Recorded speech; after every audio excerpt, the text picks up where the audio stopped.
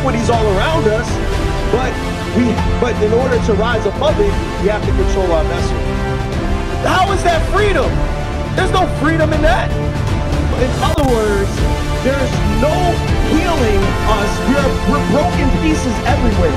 There's no healing it. We've tried Islam. We tried Christianity. We tried voting. We tried protesting. We tried all these things. You know what's the one thing we haven't done yet still? Try God. Try the laws of God. That's the one problem. You understand that, my brother?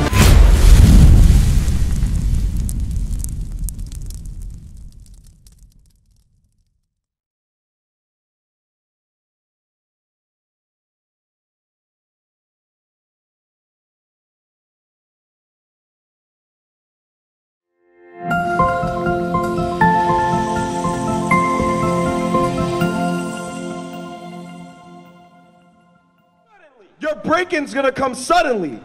My brother, think about this for a second. Why do we have the issues we have in our community? You heard about us? On Clubhouse. Oh, you heard about us on Clubhouse. All praises. We don't uphold God's law. That's it. That's the problem.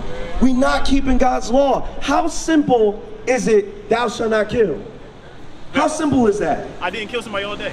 Right, but you see what I'm saying? Simple, right? Thou shalt not steal. Right, it's not yours, don't do it. That's a simple law. These are perfect, simple laws. But our people, because of the iniquity in them, they continue thereon. Keep reading that. And God, this is how we know we are the people of God, because this book is talking about us. It's talking about us. We're going to get to that. We're going to get to that. Go ahead, read on. Isaiah chapter 30, verse 13. That is broken in pieces. Right. He shall not spare, so that there shall not be found, and the bursting of it assured to take fire from the hurt. So in other words, there is no healing us. We're broken pieces everywhere. There's no healing it. We've tried Islam. We tried Christianity. Right. We tried voting. We tried protesting. We tried all these things. You know what's the one thing we haven't done yet still? Try God. Try the laws of God. That's the one problem. You understand that, my brother? I'm sorry, what's your name again? Jerron. Duron. What's your name, my brother?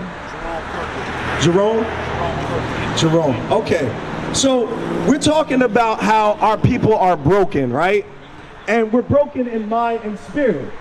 But we got to learn, how do we come back to God? How do we get right? How do we get our vessels right? Go to 1 Thessalonians 4. Start at verse 1. We got to know how to get our vessels right, because we can't just talk about it, right? We do a lot of talking, right? You got Al Sharpton and them. They come to visit, right? When shootings go down, our people get shot down in the street. They come to visit and they speak to the people, right? Rasheed Carter, right? You heard what happened with Rasheed Carter? They give lip service. Right. They come and they give the same lip service, right? It's the same lip service. They decapitated a man. You understand? These people hate us. How do you have it in your mind to decapitate someone? And what they do? What did the man do? That's the question. What judgment deserves decapitation of the head? And it's not even from us. It's from so-called Caucasian people. So-called. But this goes to show you that God is very angry with us right now. Very angry. Go ahead, read that. 1 Thessalonians chapter 4, verse 1. Furthermore, then we beseech you, brethren, and exhort you by the Lord Jesus, that as ye have received of us, how ye ought to walk and to please God. So we gotta learn how to walk and please God. That's how we fix our vessels. We gotta, by action, not just speaking no more lip service, no more just talking about it. We gotta go in this Bible, we gotta get under men of understanding and relearn. We gotta humble down and learn all over again. That's what Christ meant when he said you have to be born again. Because why? You have to be renewed again in your mind. You have to be. You cannot be conformed to this world and live for God. We hear the iniquities all around us, but in order to rise above it, we have to control our vessels. Go ahead, read on. so ye would abound more and more. For ye know what commandments we gave you by the Lord Jesus. For this is the will of God. This is the will of God now. Go ahead. Even your sanctification. Even to be sanctified. To be sanctified unto God. Cleansed to God. Yes, sir. You don't know he an Israelite too. Okay, we're going to deal with that. Go ahead. That ye should abstain from fornication. Abstain from fornication. Go ahead. That every one of you. You got a girlfriend? Oh, you married. Okay, all praises. All praises. Go ahead. Got papers and all that? Okay, excellent. Excellent. Go ahead. That every one of you should know how to possess his vessel in sanctification and honor. Possess his vessel in sanctification and honor. Because now, but how can we do that if we don't know who we are? My brother, where you from? Buffalo, New York. I was born. Buffalo, New York? Okay. You was raised in Philly. Okay. And where's your father from? Charlotte, North Carolina. Charlotte, North Carolina. So, what's crazy about the South, right, is when we docked in 1608 in Jamestown, that's where the slave ships docked at, right? A lot of my family members too from the South, that's where slavery, that's really where it all began down there. So, in other words, look at this sign. Look at this sign right here. Come over here, Jerome. Right? Look at this sign right here. What would you say your father was, or where he fell under? He would be a so-called African American, right? What they will so-call us African American. Say that again. Oh, that's where you looking at? Down here?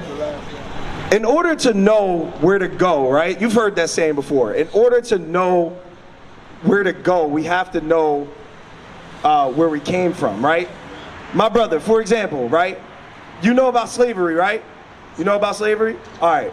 Get Deuteronomy 28, and let me get verse, what's that, the curse? Shall be a sign, 45, yep. 28, 45. Deuteronomy chapter 28 and verse 45. Moreover, all these curses shall come upon thee. Like, for example, where's your father from? Right here, right? So you would be a so-called, right, you would be a so-called from the tribe of Judah, right? All praises. Because the scripture says that in the last days, Judah shall be in the neck of the enemy, right?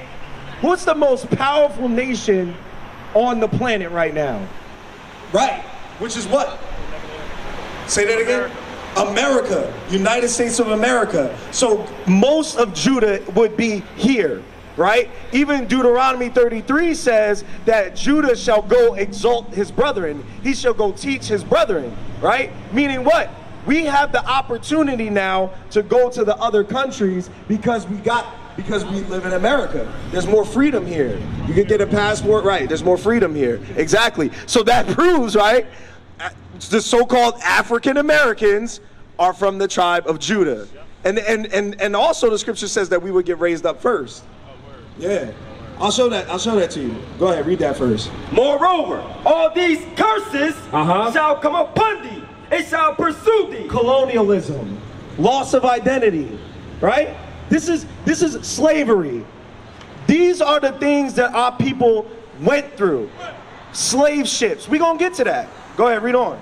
And overtake thee. And overtake us. No matter where we go, wherever you find out people, you know we got people in India, the so-called Dalits and CDs, they suffer the same stuff we do.